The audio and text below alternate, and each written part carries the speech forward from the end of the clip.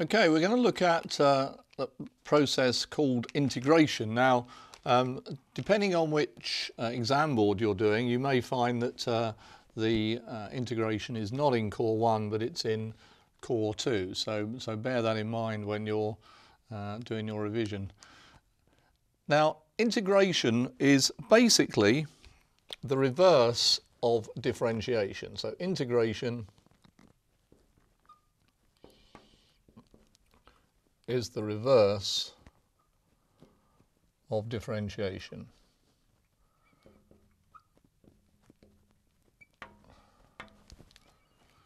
Okay, remember that it's the reverse of differentiation. So what do I mean by that?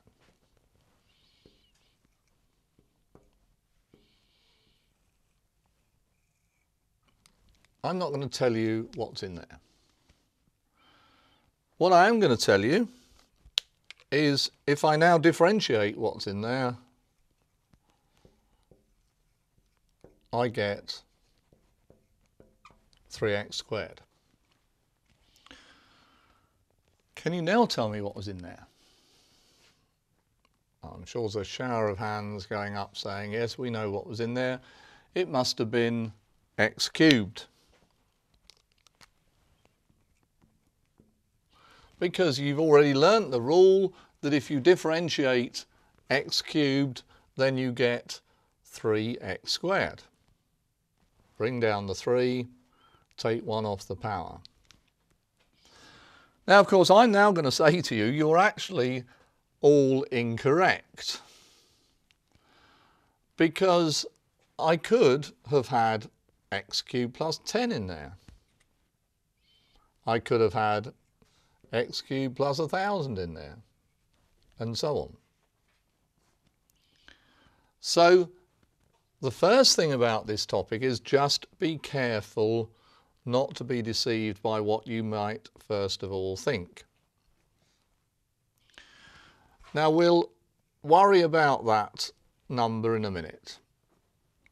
And really, yes, you are all right. It is basically x cubed that I differentiated. So now let's forget that the first line is there.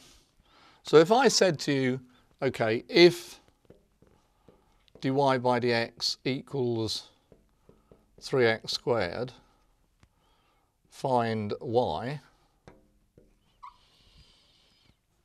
then your answer would be y equals x cubed.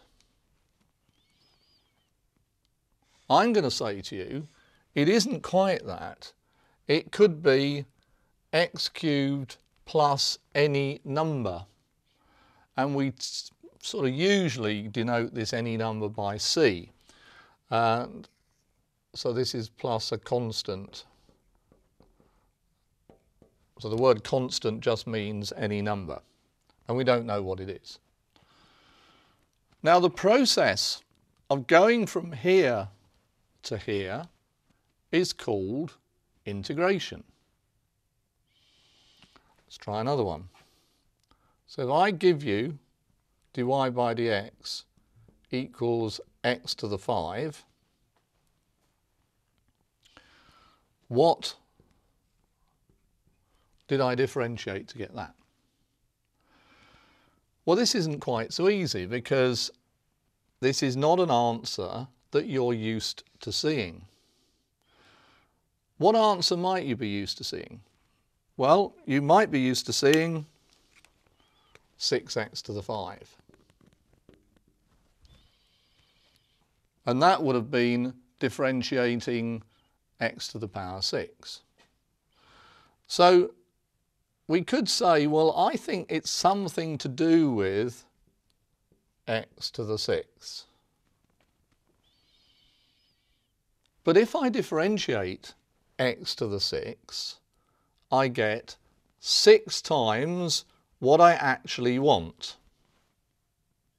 So if I reverse the process, I need 1/6 of that to produce the right answer. Because if I said to you now, differentiate 1/6 x to the 6, then of course you'd get that dy by dx was equal to 1/6, bring down the 6, x to the 5, and then a 6 times a 6 gives you 1, plus c.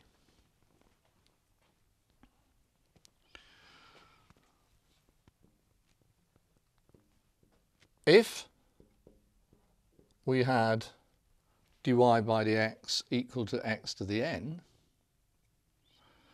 then y would be what?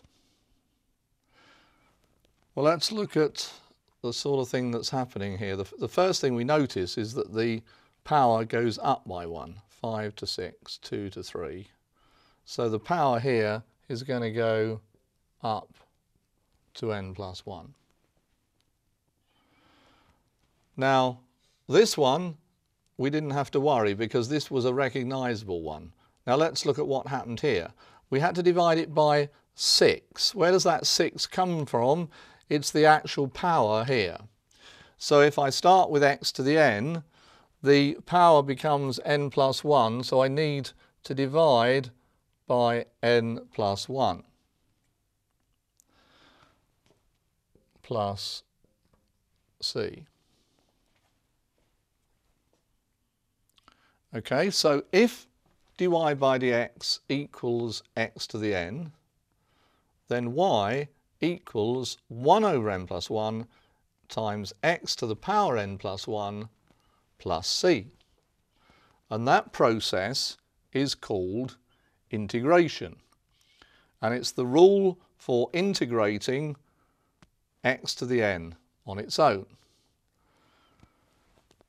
So I can summarise that so far by saying then that if I integrate x to the n, I will get 1 over n plus 1, x to the n plus 1, plus this mysterious c, which always needs to be there, because we don't know what it is. Okay, let's just write that in words then. So I've just said then that if I integrate x to the n, it gives 1 over n plus 1, x to the n plus 1 plus c. Okay, let's make it just a little bit harder. Let's put a number in front of this. So what happens if dy by dx equals 7x to the 4? Okay, well, we say to ourselves that means then that y, what does it come from? Well, let's not worry about that 7, let's leave it there. X to the 4 must have come from x to the 5, but that would have given me a 5 there as well, which isn't there, so I need to divide it by 5 plus c. So the effect of the 7 is neither here nor there really. It remains here. It remains as a multiple of 7. So if I had dy by dx equal to k times x to the n, where would that have come from? Well, it would have come from k over n plus 1 x to the n plus 1 plus c. And so I can now say if I integrate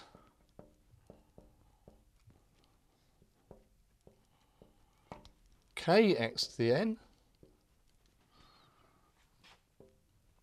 this gives an answer of k over n plus 1 x to the n plus 1 plus c. Now, writing this in words is rather long-winded, and we have a symbol for this whole phrase of integrate x to the n, or integrate kx to the n. And the symbol is known as an integration sign. Again, let's fence off a little bit of this board here. And the symbol is a bit like an elongated S.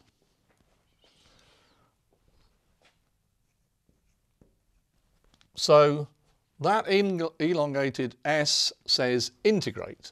So integrate x to the n is written like that. Now it isn't quite written like that. I have to slip in a dx. Now the dx, remember I said to you that dy by dx doesn't mean a fraction dy divided by dx. So that just to suddenly make the dx appear there, that looks a bit dodgy, doesn't it, really? Well, I did warn you at in one lesson that there are times where we do split this up. But in a sense, it's a warning sign written here. It's not really part of the process. It's just telling you that the letter that you're messing around with is x. So if you like, dx means integrate, but make sure you do it with x. Okay, so it's not going to take part in the process. It's a warning as to what's going on. And so this says if I integrate x to the n, making sure that I do it with respect to x, it gives equals this, 1 over n plus 1 x to the n plus 1 plus c. And so summarising the more general one, if I integrate kx to the n with respect to x, I get k over n plus 1 x to the n plus 1 plus c. The plus c is not known. And for this reason, this is called an indefinite integration process. So this is indefinite, let's spell it correctly, indefinite integration.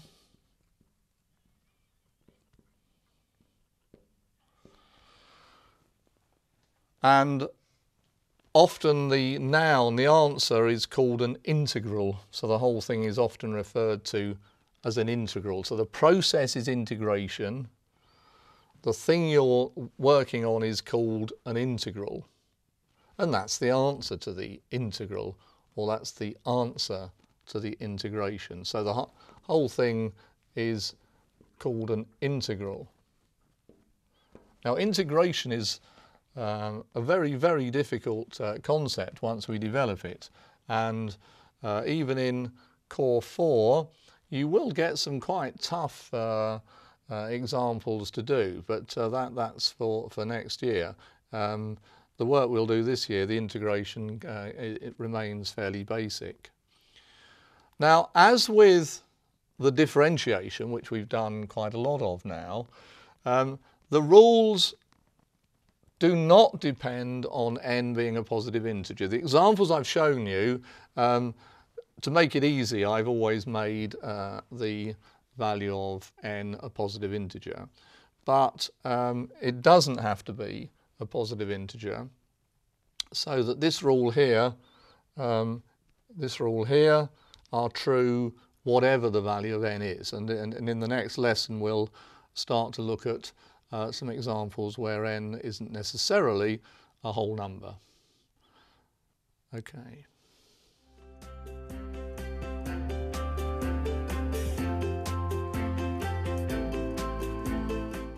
Okay, Mary, so let's have a look at this one. So solve x plus 2x equals 12. So what do you think you do first? Okay, well, I want x on its own, so I would put x equals 12 minus 2x. Okay, so a lot of the time we want to get x by itself, but what we want to do first is get all of these x's together. So can you see anything we can do with this? Get all these together in one place. Oh, okay, it's 3x, isn't it? Yeah, so absolutely. 3x equals 12. Oh, and so x equals 4. Brilliant, spot on, well done.